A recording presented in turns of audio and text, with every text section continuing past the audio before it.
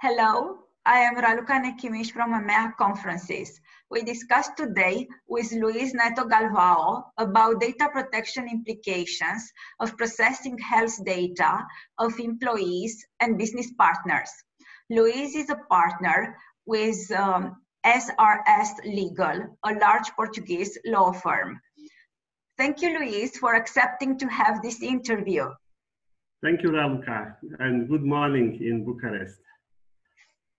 We have 3 questions for you, and the first one is the following. Can the employers check an employee's information on body temperature, medical preconditions, and travel history? Well, that is a problem that many jurisdictions have. In Europe, with the GDPR, the processing of health data is, as a rule, prohibited.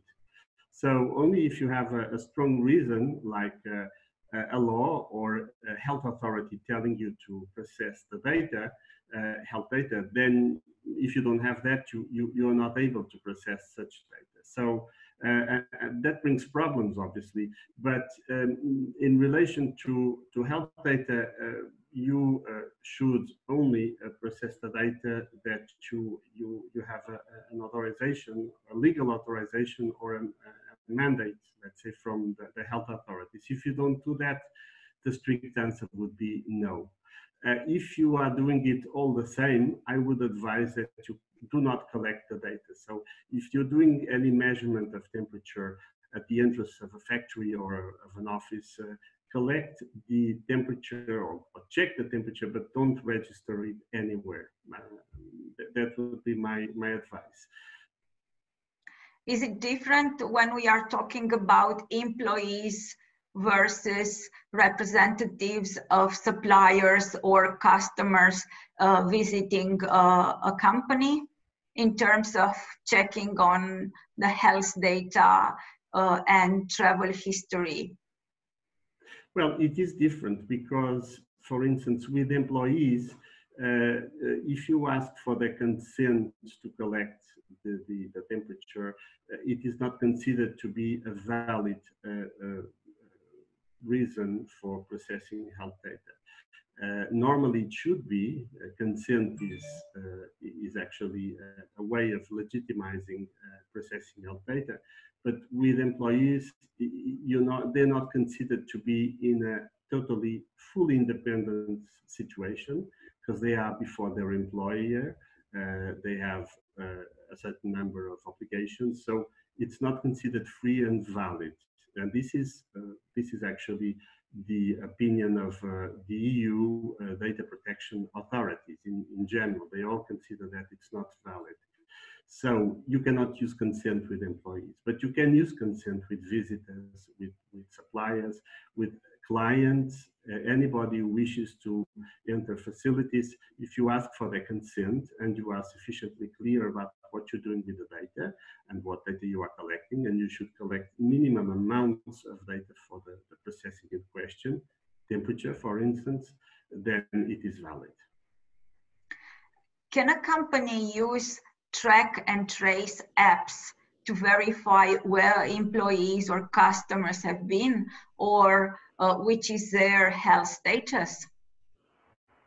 Well, a company wouldn't be able to do that on its own. I mean, the way these apps are being conceived, at least at European level, obviously we all know about the Chinese experience, the Singapore experience, Asia.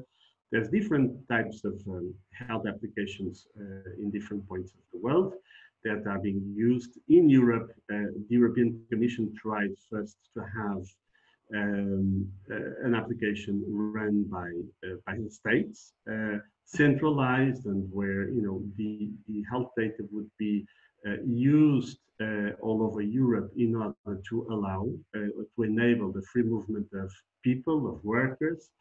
And that is in itself a good objective, I think. But for the time being, I think we have fragmented approaches to this application. So I don't think we have yet any hopes of having a European application, but we'll have national applications run by the data, so by the health the health authorities. And we have a number of common principles, privacy principles that should apply to these applications. First of all, privacy by design. They should be designed having privacy in mind. They should only collect minimum amounts of data for the purpose in question, and the purpose should be to prevent and to manage the expansion of the pandemic, prevent people and know who has been infected.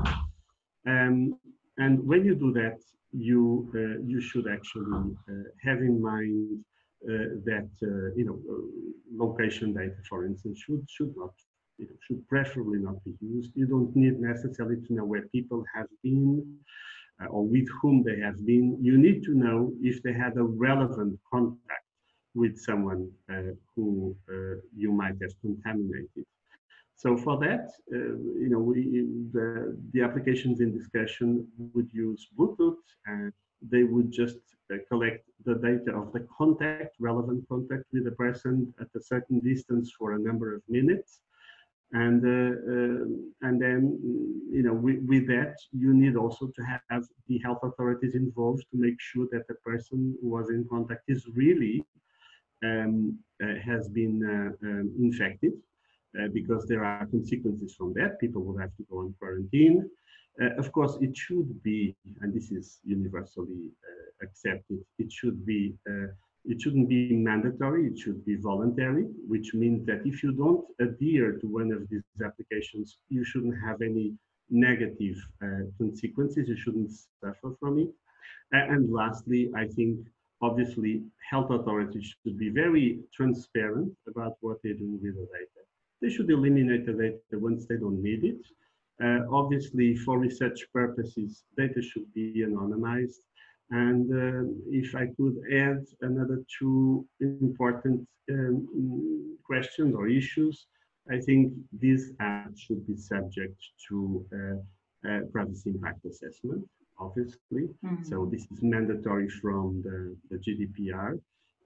And being subject to a privacy impact assessment means that the national data protection authorities would have to be involved.